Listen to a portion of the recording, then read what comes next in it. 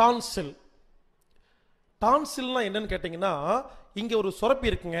அதோட வேலை என்னன்னா, சாப்பாடு, தண்ணி, மூச்சு காத்து தொண்டை வழியா போகுது இல்லையா, அதில் இருக்கிற கிருமிகளை உரிகிறது, அதன் டெம்பரேச்சரை 37 டிகிரி மாத்துறது. சாப்பிட்டோம்னா அதுல கிருமி இருக்குமா, கெமிக்கல்ஸ் இருக்குமா, அது ரெண்டையும் உரிகிறது டான்சிலுங்க. தண்ணி குடிக்கிறோமா, அதுல கிருமி இருக்குமா, கெமிக்கல்ஸ் இருக்குமா, அதை உரிகிறது டான்சிலுங்க. மூச்சு காத்துல கெமிக்கல் இருக்கு, கிருமி இருக்குது, வைரஸ் இருக்கு, அதை உரிகிறது டான்சில். அடுத்தது பாடி டெம்பரேச்சர் எவ்வளவுங்க? உள் டெம்பரேச்சர் 37 டிகிரின்னு சொன்னேன் இல்லையா, நமது உள் வெப்பநிலை 37 டிகிரி இருந்தா ஆரோக்கியம்னு சொன்ன பாத்தீங்களா.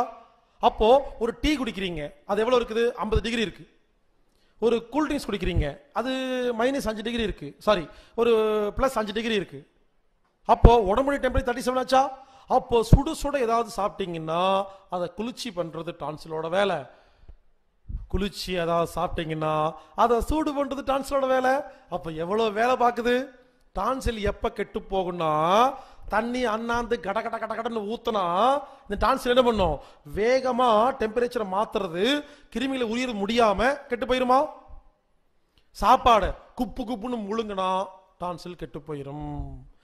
எப்ப பார்த்தாலும் சூடாவே சாப்பிட்டு இருந்தா டான்சில் கெட்டு போயிரும். ஃப்ரிட்ஜ் வாட்டர் எடுத்து குடிச்சிட்டு ஐஸ்கிரீம் சாப்பிட்டு இருந்தா டான்சில் கெட்டு போயிரும். இல்ல டீ குடிச்சு உடனே கூல்ட்ரிங்க் சாப்பிடுறது சில பேர் இருக்காங்க, குளிர்ச்சி சூடு மாத்தி மாத்தி சாப்பிடுவாங்க, அப்ப டான்சில் கெட்டு போயிரும். சரி, இனிமேல் வந்தா என்ன பண்ணணும்? இனிமேல் வாயில எவ்வளவு நேரம் மென்னு ஒரு உணவை சாப்பிடுறோமோ, இந்த வாயில மெல்லும் பொழுதே அதோட பிஹெச் வேல்யூ மாறிடுமா? கிருமிகள் செத்துருமா? எச்சில்ல கில்லர் ஹெல்பர் எல்லாம் வேலை செஞ்சு கொலை பண்ணிருமா? அப்ப டான்சிலுக்கு வேலையே இல்லையா? டெம்பரேச்சர் நார்மல் ஆயிருமா? சாப்பாட்டை ரொம்ப நேரம் மென்னு சாப்பிட்டா டான்சில் குணமாகும். தண்ணீரை மெதுவா வாயில வச்சு மெதுவா குடிச்சோம்னா டான்சில் குணமாகும். கொசுவத்தி பத்த வைக்காம இருந்தீங்கன்னா, குப்பை காத்துல படுக்காம இருந்தீங்கன்னா, குப்பை காத்து உள்ள போகலன்னா டான்சிலுக்கு வேலையே இல்லையா? அப்ப சரியாகும். டான்சில் யாருக்காவது வந்தா சூடா எதையுமே சாப்பிடவே கூடாது, குளிர்ச்சி எதையுமே சாப்பிடக்கூடாது.